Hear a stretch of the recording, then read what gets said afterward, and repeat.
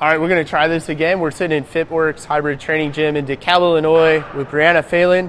Brianna is one of our sports performance trainers. She actually is in charge of our athlete training program, and she's a former NIU Division I scholarship softball player from right across town at NIU in DeKalb. So Bree, we were talking a little bit before we lost our Wi-Fi connection. We'll pick up where we were.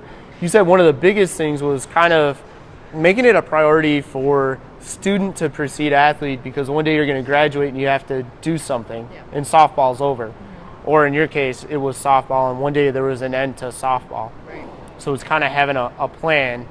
And I guess, you know, unless you're playing probably football and basketball, you're going to be hard-pressed to really have a long-term professional career playing your sport. Yeah, absolutely. What about training and exercise? Seeing what you see today, knowing what you did, what do you think is important for kids? Like if they want to make the team in high school, yet alone in college, what do you think is important from an exercise or training standpoint? Well, I have going to be 11-year-old brother, and he's into sports, so that's really cool. So I get to see it from a different perspective. But when we get the young kids in here, starting them doing the right mechanics in anything, whether it's movement or running, whatever it is, they're so much better off as they get older, because even our strength and conditioning coach at Northern told us that he has to try to break running habits that we formed our whole lives. And we start out, we're 18 when we get there, you know, and then you got to try to go backwards but still go forward. So getting the young kids in here, getting them to start working on everything properly at a young age is a huge advantage. It's huge. So it's kind of like, and we talk about this internally sometimes, but really when we look at little kids like age 5 or 6, obviously reading, before that, numbers, letters, spelling, etc. is important, but we don't spend any time on those movement mechanics, and we know that's important, but you know, having played at the college level, that really, and having had a college strength coach at a pretty solid, significant Division I program, when that strength coach is saying, hey, I've got athletes good enough to come in and play a college sport, and I've got to break down their running mechanics and then get them to start over. So that seems like there's a lot of opportunity with that. Yeah. What about managing? Do you have any examples where looking at having to overcome an obstacle with softball has made you better as a young adult? Oh, absolutely.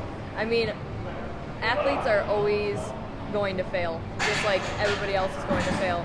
But we have to fail and get over it immediately and get back into what we're doing. So if you fail in a game, you don't have time to feel bad for yourself or pout about it or anything like that. You have to let it go and understand where you're at, so that the next time, let's say you were hitting, right, and you struck out, the next time you go up to bat, you can't be thinking about that, because if you do, then you're setting yourself up for failure. So you always have to let go of your failures as soon as you can, because the other opportunities are going to be there.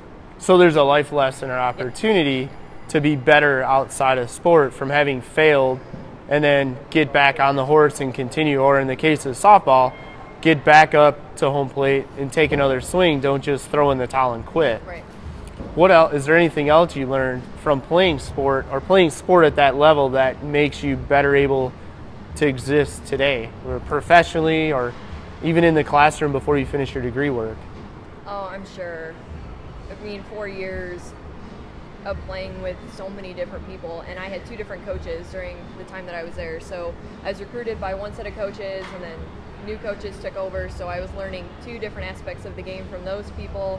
And then even outside of the game, I mean, anything that you learn on the field, in the classroom, in life, if you choose to take it in and carry it with you, then you will. If you choose to let it go and not let it change who you are, then you're not going to learn much from it. But I don't know, I failed quite a bit, and I also ended out being slightly successful. So slightly successful is probably an understatement. So what records do you still have? I believe that I ended up getting 4th in NIU's record books for career runs scored.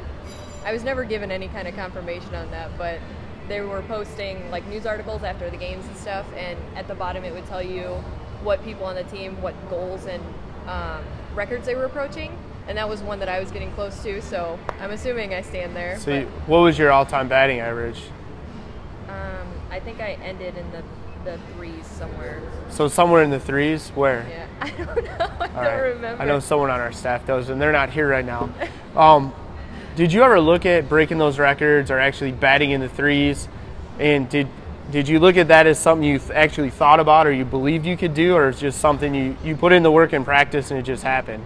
What was that like? Well, my freshman year, as with any collegiate athlete, there's a learning curve. So you graduate high school and you're doing awesome, you're on top of your game, and then you go to college and everything's just different.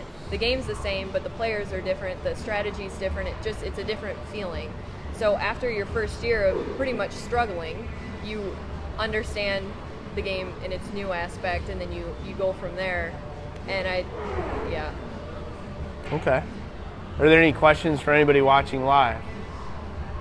All right, as always, if you've got questions, post them below. We'd love to hear from you. Your questions are tomorrow's video content, whether it be here on Facebook Live, on YouTube, or any of our other social media platforms. Bree, thanks for being willing to do our first former athlete video and for being part of our team here at FitWorkz. If you have a son or daughter, or you're an athlete yourself, you're interested in training, we'd love to hear from you. We offer an opportunity to try us out for free if you're an athlete. So give us a call. This video, like all of our videos, is brought to you by Eat by Color.